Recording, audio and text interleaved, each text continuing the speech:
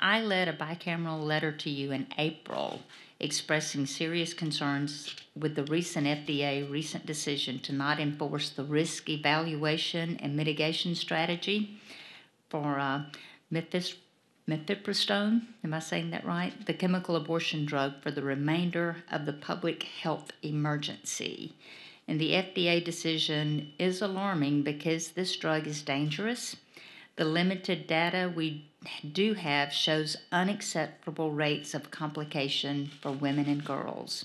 Specifically, more than 20% of reported complications were life-threatening or resulted in death. And over 70% of reported complications required follow-up surgeries, including total hysterectomies. I'm particularly struck by the inconsistency of FDA's actions. For instance, the FDA and CDC imposed a pause on the Johnson & Johnson COVID vaccine after reports of blood clots in some women. At the same time, FDA is expanding the approval for chemical abortion pills that have much, much higher risk of blood clots than the J&J vaccine. Your response to my letter, which I received just this morning a few hours ago, states that FDA will be undertaking a further review of the issue. In my letter to you, I encourage you to mandate the collection of complete and accurate information on all adverse events related to this drug.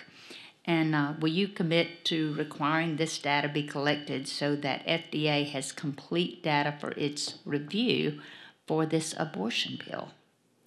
Well, I can certainly, I will have to look at the conditions of the REMS as far as which event, all serious events need to be reported to the FDA. So let me look into that. But it may well be that if a person has a headache after, using this drug, that may not have to be reported because it's a non-serious self-limited event.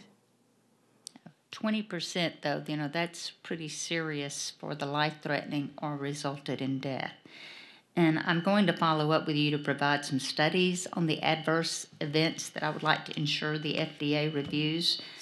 Chair Baldwin, I'd also like to ask consent to include those studies in the record for this hearing. Thank you.